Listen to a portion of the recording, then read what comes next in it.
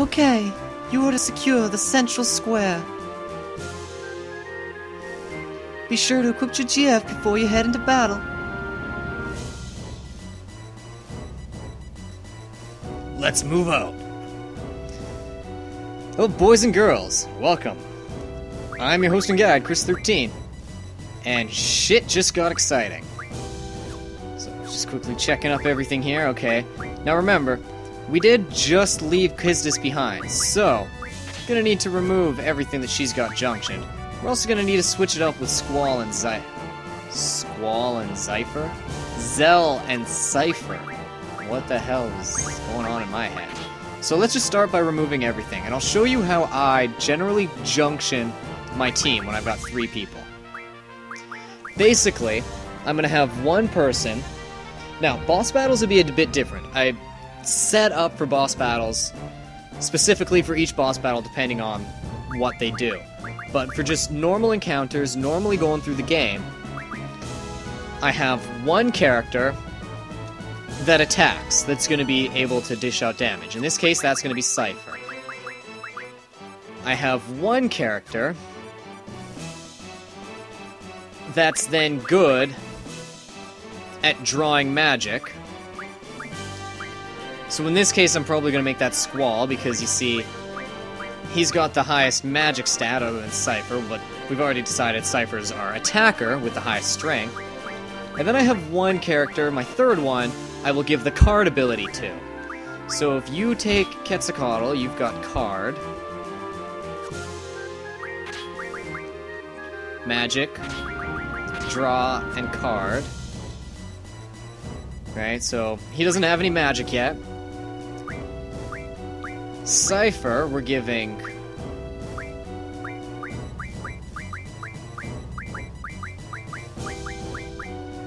we're gonna give yeah, we're giving Ifrit because he's got both the strength and the ability to junction elements to his attack, which in this area really doesn't make much of a difference, but he's also got the strength plus 20 for an extra little added bonus. And Squall, actually, you know what? Because we only have the one character with the magic junction right now, I'm actually going to change this up. None of the enemies in here can be card modified, so there is no point in trying. So there's no point in even having card equipped at this point in time. So we're actually going to give Squall Quetzalcoatl, and we'll make 2 attackers. Now, if we want, we can actually switch up a bunch of his magics. Let's go exchange. You're not equipped with fire, so we'll give that to Cypher. Give all. Blizzard, we'll give some of that to Zell, just that these guys have some. Thunder, we'll give that to Cypher. Sleeps, we'll give that to Zell. And then we'll go in here.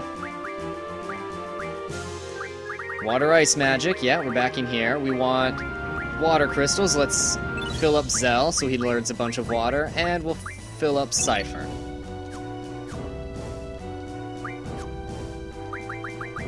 Anything else that I have right now, not really worthwhile. But that is a good way, I find, to just start this off. So now everyone has stuff they can junction, auto for strength, and same thing with Cypher, auto for strength.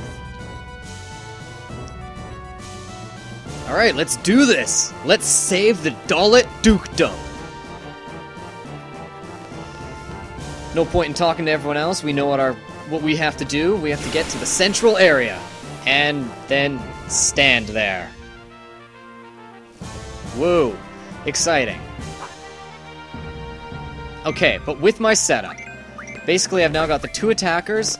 Squall's job is going to be not to attack, but to keep loading up on magic. Cypher and Zell, on the other hand, are basically just going to be killing the enemies. So Squall's not going to be getting tons out of these battles, but throughout the course of the game, having one person who just keeps slowly bringing in magic stops me from having to grind. Right? And this is how I get away without doing it. I've now got enough magic that we have all our stats junctioned to, so we don't really need any more. So this will just help get all those other extra spells that I could use without having to be, like, burdened down by having to stop and be like, oh god, now I've got to really just grind forever and a day. And it still leaves me with 2 strong characters that are, look, they're just one-shotting everything. Oh, and Cypher, remember, he's got a gunblade, so it makes him just like Squall. Don't forget to pull the R1 trigger to make his, you know, attack even more powerful. Yay, level ups.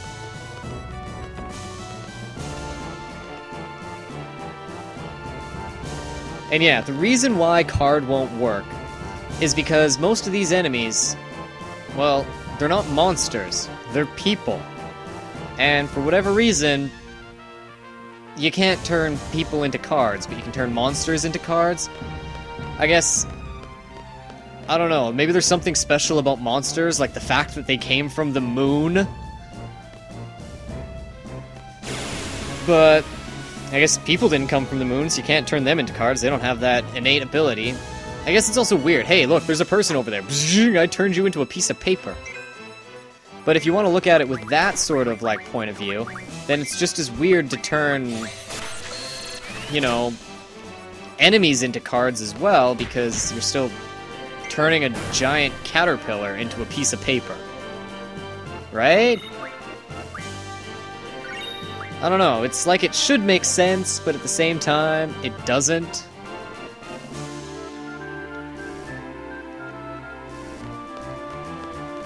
But whatever.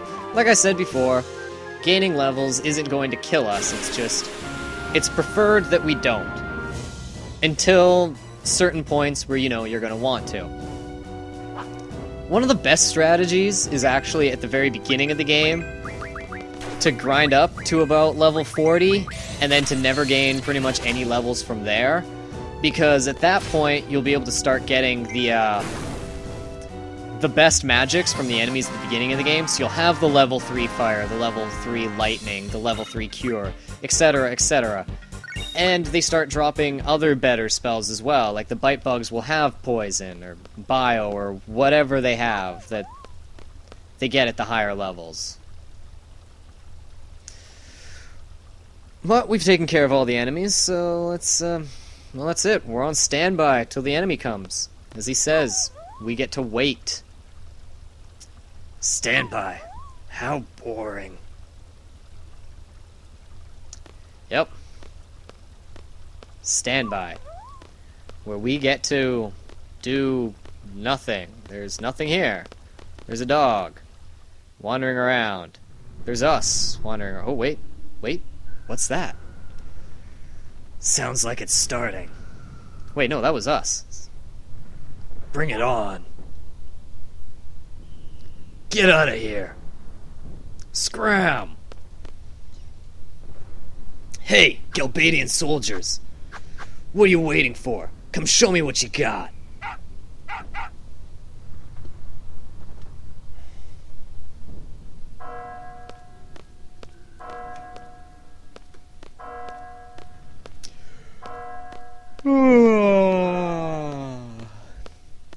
Exciting battle. Nothing.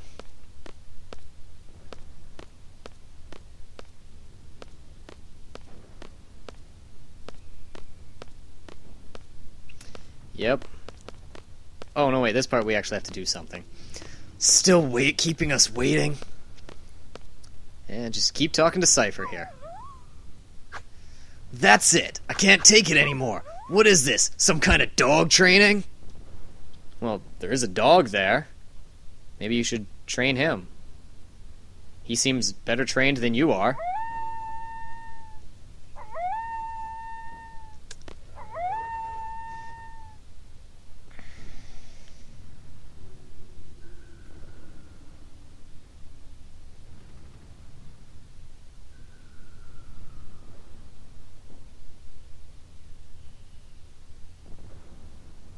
Shh, they're so sneaky and quiet.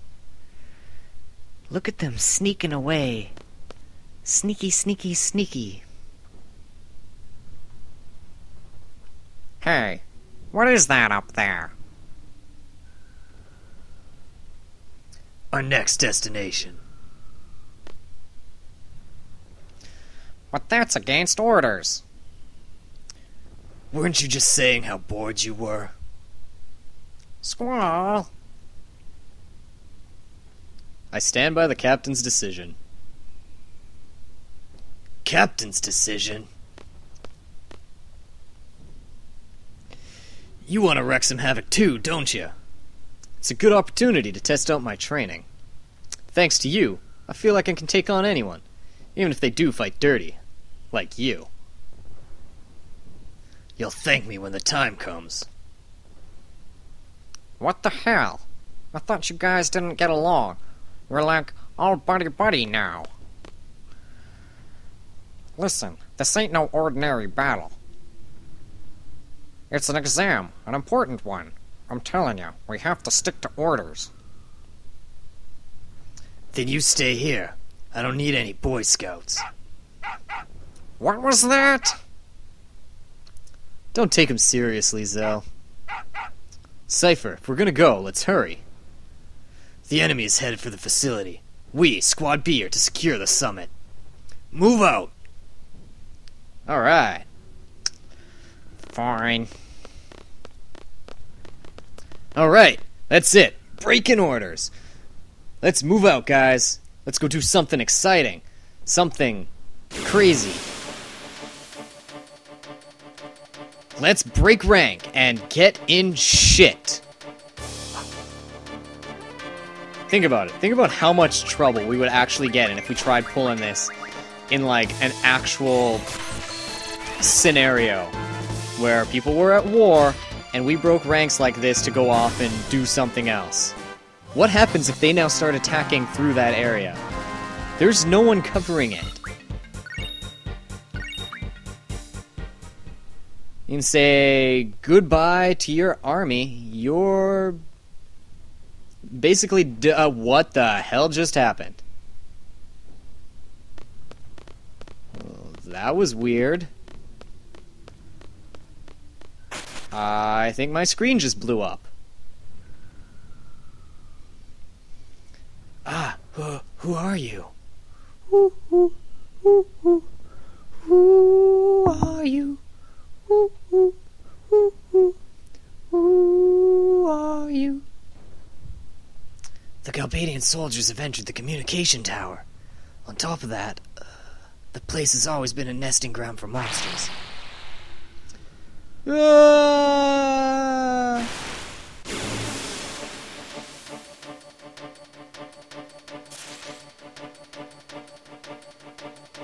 Ooh, boss monster. Okay, what Cypher's telling us here is how experience works. Characters don't all get the same experience. Basically, there's a set amount for completing a battle. An enemy dies, everyone gets a set amount. Say that's 100. The person who actually kills the enemy will get a little bit more. And if you never attacked it once throughout the course of said battle, you actually then get a little bit less. So, Cypher here actually wants to be the person to get the final hit on this enemy so that he gets the added experience. Which, you know what, is totally fine by me, because then it means slightly less experience for everyone else to get. Because, you know, I don't want to be gaining levels and all that sort of stuff. So, Squall and Zell can just sit here and kind of load up on magic, while Cypher takes them out. If for some reason anyone starts going down, we can just, you know, quickly cure them up and get back in the game.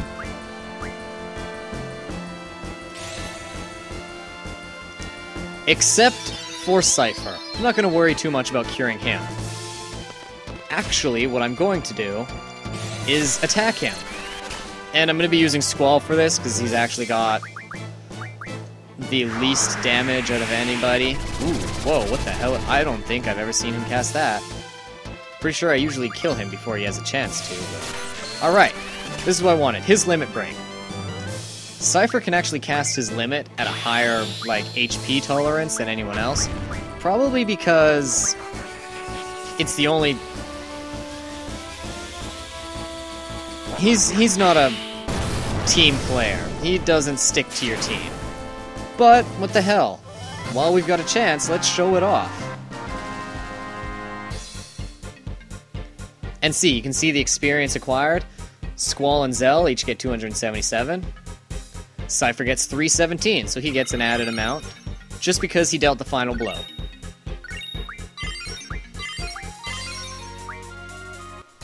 Woo!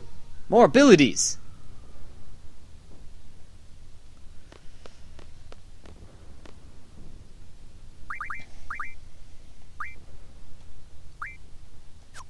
Oh, not this one.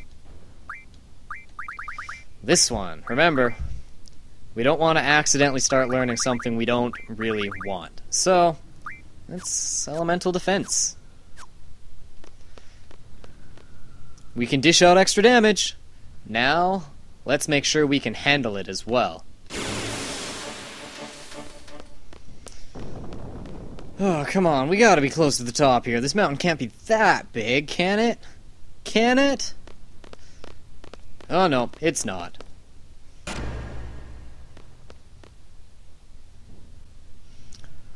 The generator is up and running. No problem with the boosters. The hell they doing? Cable disconnection confirmed. Beginning exchange process. Roger. Repairs? Who cares? This must be your first real battle. You scared? I don't know. I try not to think about it. I love battles. I fear nothing. The way I look at it, as long as you make it out of a battle alive, you're one step closer to fulfilling your dream. What? Your dream? You have one too, don't you? Sorry, but I'm gonna pass on that subject. Yo, let me in on it too. Mind your own business. Frickin' hell.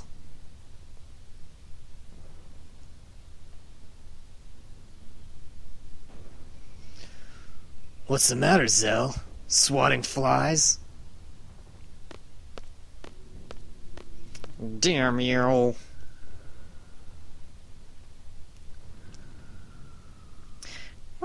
There you are.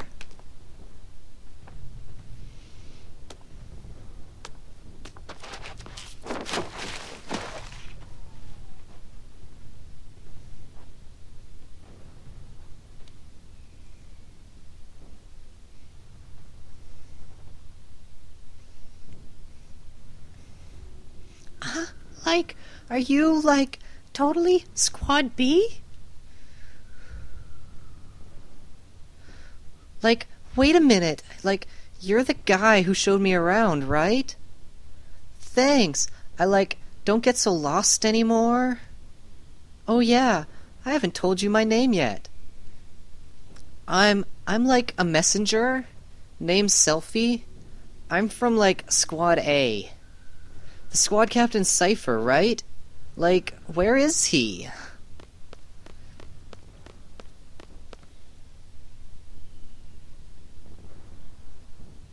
One of these days, I'm gonna tell you about my romantic dream.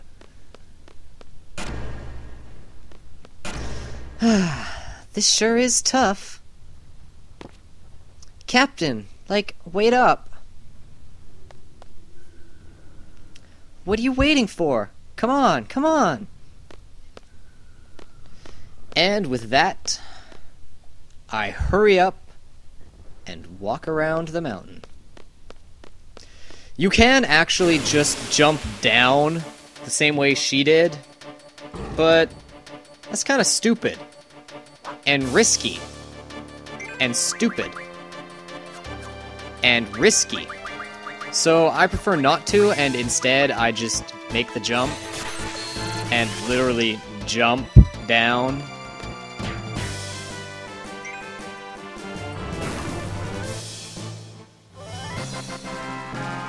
No, I don't make the jump. Why would I say I just jumped down? I clearly did not. I walked casually around the outside.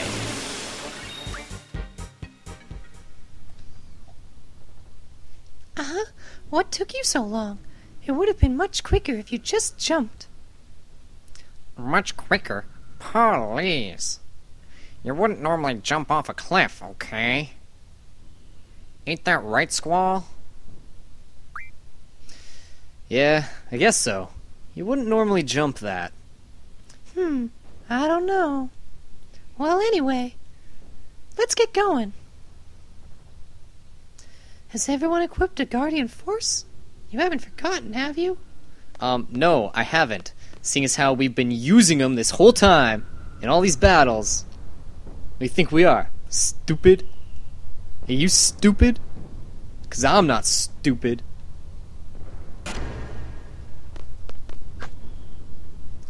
Cowards. Hey! The captain's getting away.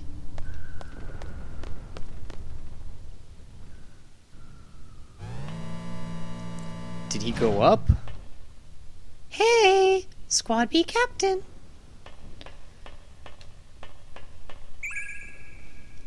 Alright, so one thing I'm going to want to do here is actually switch up some of the junctions I got. Because we got a boss fight coming up. And any magic that Cypher happens to gain has been switched over. It has now been given to Selphie here, who basically takes his place. She doesn't have the same stats as him, however, so we are going to have to do some rejunctioning. Basically, I'm going to remove my magic here from Squall. I'm going to make him another physical character. So if we can just up his attack. And we can also up his health, and quite a lot too. You actually notice the difference here. Junction magic, see how much of a difference? Holy crap, that's 200 health, and that's not even a lot in comparison to what we can then get later. We are going to want to make sure that we have Thunder on our elemental attack here, though, so I'm going to do a little bit of switching up and making sure that he's actually got 100 Thunders. So let's steal some from you, give them... Actually, you know what? We'll steal some from you, seeing as how you're not even in the battle anymore. Give them all. That should be good enough.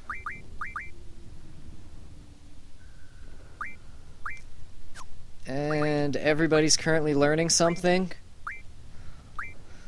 Okay. No, that'll be fine. Basically, also, before you fight a boss, you want to check anything that people are learning.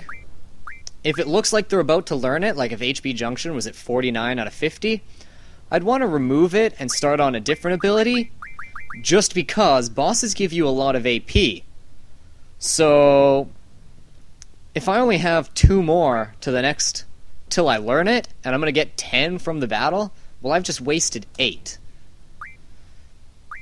But HB Junction should be fine. So we'll stick with that, and we'll save our game, and next time we shall fight the boss. I shall see you guys then. Oh, remember, because it's a boss, there's no point in giving ourselves the card ability.